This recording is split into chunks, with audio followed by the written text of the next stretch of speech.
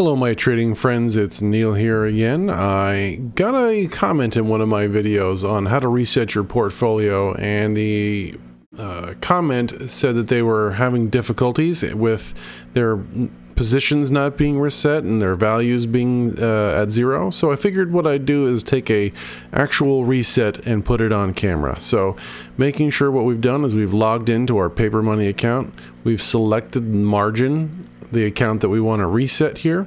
We're going to go to the adjust account positions or adjust account button, set it to margin, right? We're going to leave it as a margin. We're going to reset all balances and positions, and let's see what happens. Apply. Are you sure you want to reset all your positions to zero? Are you sure you to proceed? Yes. Okay. So I can see here that it's showing that I have zero quantity. So these positions will still be here until tomorrow. It's as if I closed those trades. So ideally what's going to happen is this will all go away tomorrow.